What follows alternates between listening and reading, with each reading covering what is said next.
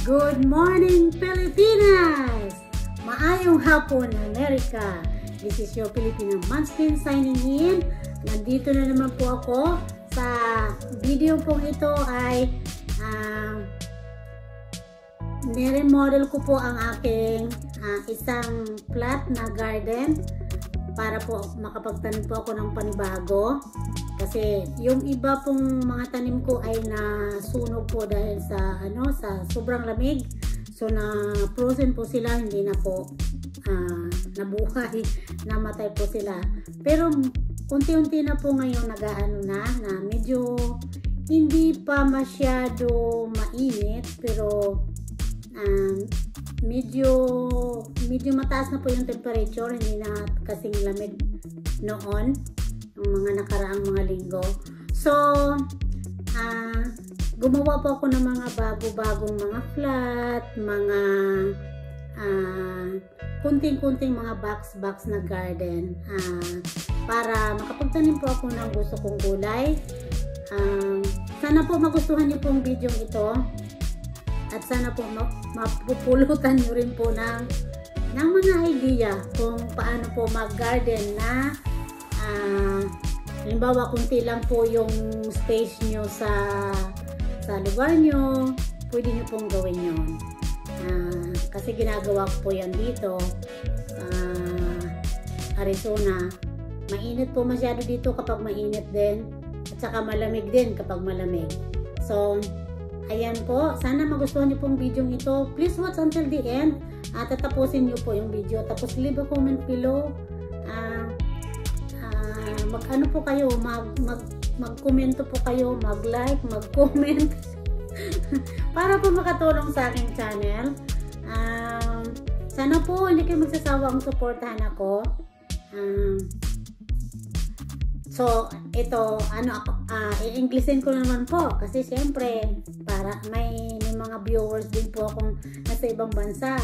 So and today's video po is about I remodeled my new my other raised bed, and I made some other little raised bed for my vegetables.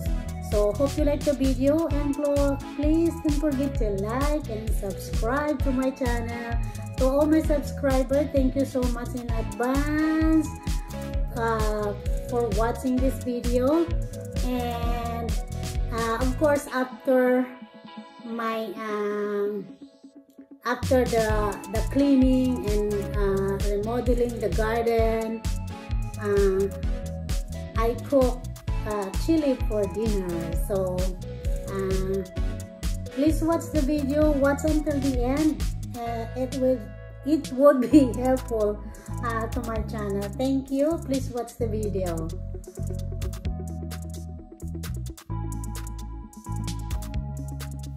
So ayan po, may ginawa ko po itong maliit lang. I did this little raised bed to put my tomatoes in there because I want to plant some tomato, and that's how I do it. I mean, kailangan po pulverize po ang potting soil. Ayan, you have to pulverize or whatever you call it. You have to make it even the soil. And this is my sweet potato. I replant them because they get really hurt in the winter time. So ayan, so as you guys can see, all the vegetable peeling, the cuttings, and everything that I did in my garden,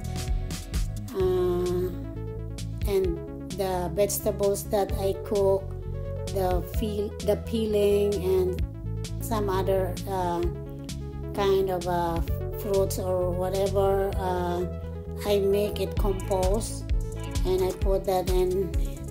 I put it back in my garden. So this is how my garden looks like. As you guys can see, the the previous video, I did a video in how I did my my raised bed. So this is it looks like, and I clean up my moringa.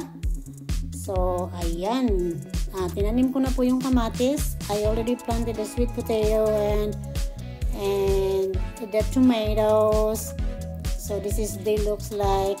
This is just updated what's going on in my other raised bed and some other pots. I planted some new seeds in my my other pots, and I clean up my eggplant. Hopefully they will grow. And still I have the late broccoli. And now it's about dinner time, so I'm cooking the chili for dinner. It's really easy. It's just a ground beef and like you know, you just brown it and put that in a pot. You know, saute with garlic, onion. So it's pretty easy, quick and easy dinner. So leave a comment below, guys. Hope you enjoy this video. Ayan, lagyan na natin ng olive oil. I use olive oil to saute the ingredients or the spices. So ayan po, lagay na natin yung ground beef, simmer, and put the beans. You know, I use the canned beans. It's pretty quick quick easy dinner. And this is the red and green chili sauce. So yeah, I mean, it's just a quick dinner. I mean, quick recipe for dinner.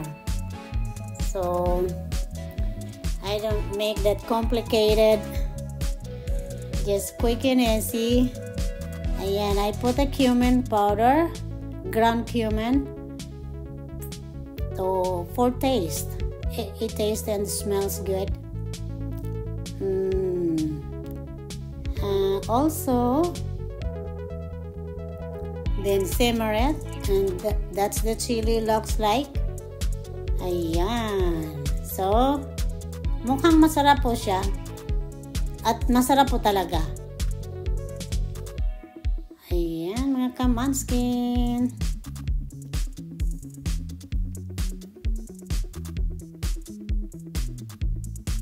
Malapit na pong maluto. Malapit na maluto. Ayan, magano na tayo. Lalagay lang ako ng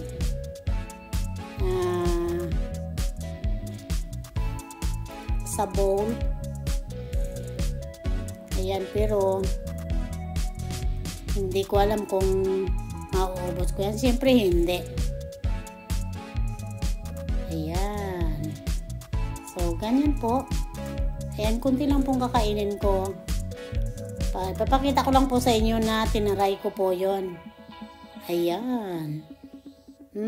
It's so yummy. Yes, you can do that too. It's pretty quick.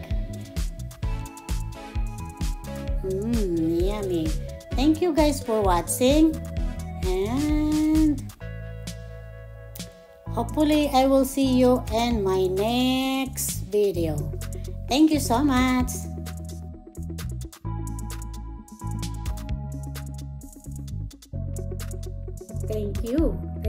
Thank you so much for watching. I will see you in my next one. To all my subscribers, thank you so much.